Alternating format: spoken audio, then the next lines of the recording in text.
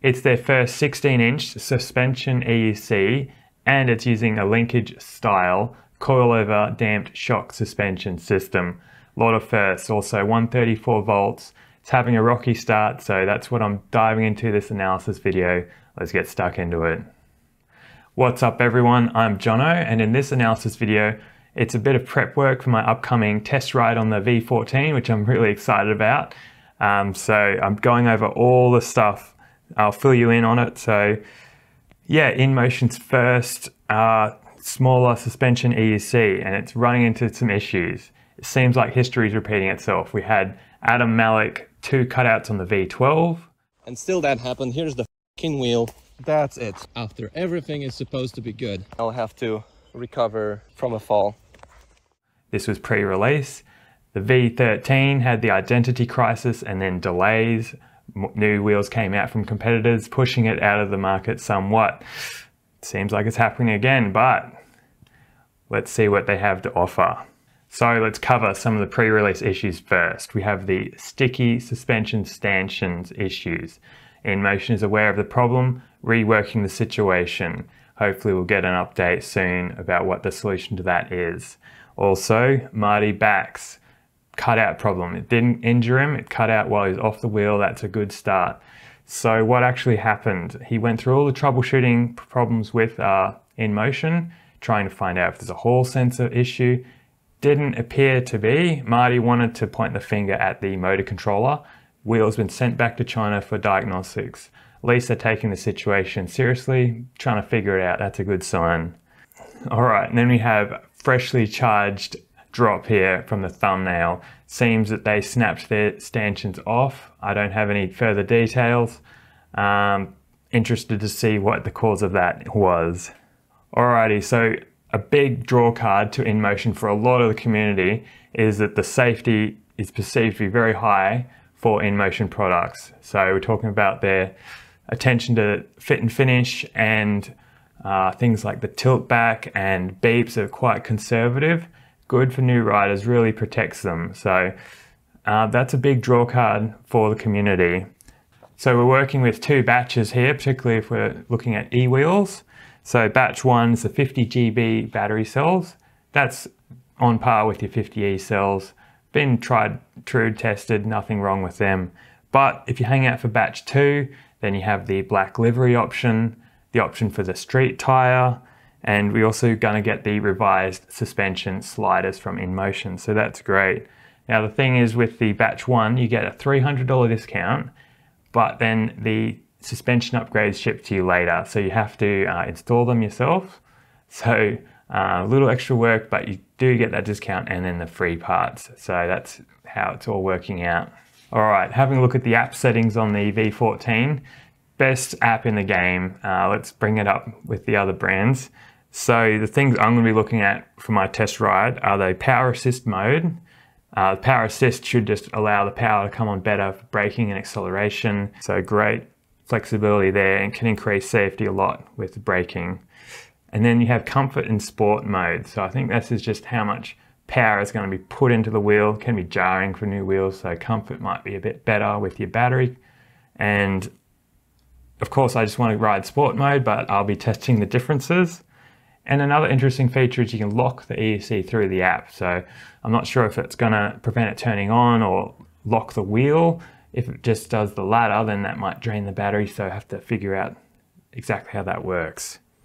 Alrighty, so an important factor for me, of course, is the seat. Now, the top surface looks difficult to do a DIY solution. Your weight's going to be off the back a little bit as per this video, so it's going to be a bit tricky to make your own. Third-party product developers are already in the works. Once again, if you go through eWheels, they do provide the seat with your purchase, so I'll be looking at probably that option. All right, everyone, this is a huge topic in the EUC community, and that's the suspension. All right, so this is the first linkage style suspension from Inmotion. So Inmotion is using a progressive shock, meaning it's got 2 stiffnesses in the one spring, 600 to 970 pounds per inch spring. The idea here is that the top of the travel is a bit cushier, and then once you get into a big drop, it stiffens up prevents the bottoms out. So aiming for that trail riding adventure tagline that they're going with, and that causes them a bit of trouble in a sec. There's no spring options from the shops, but that's the good thing about the coilover shock linkage system, is that you can put your own in. It's using a 200mm sized system, so you can put your own in. To be honest, I haven't owned this style suspension, so just defer to the experts in the community for what the good options are for your body weights and riding styles. So eWheels made a comment here about the armatures are made from an improved alloy and hardened steel, 12.9 grade suspension pins. So hopefully that linkage system and pins are going to hold up. They won't be bending and deforming like we've seen on some of the other wheels. Alrighty, so the controversy is with 85mm travel. That's fine for your street cruising and whatnot, but if you're going to advertise it as a jumper adventure trail wheel, people are looking at your Extremes and your S22s with 130mm suspension travel. Much more versatility, cushiness, better all around for hitting jumps, bumps, drops. Alrighty, so the lesser suspension travel does have benefits. Brings the foot plates down a bit, improving ride stability and just the ease of acceleration, braking, cornering, that sort of thing. But the downside is on trails, which is once again where it's marketed, you can clip rocks and roots easier. So what's going on in Inmotion? We've got that identity crisis happening once again. Alrighty, so the knobby tire option is the same that you're going to get on the Pattern and Extreme, the J802 Carrystone.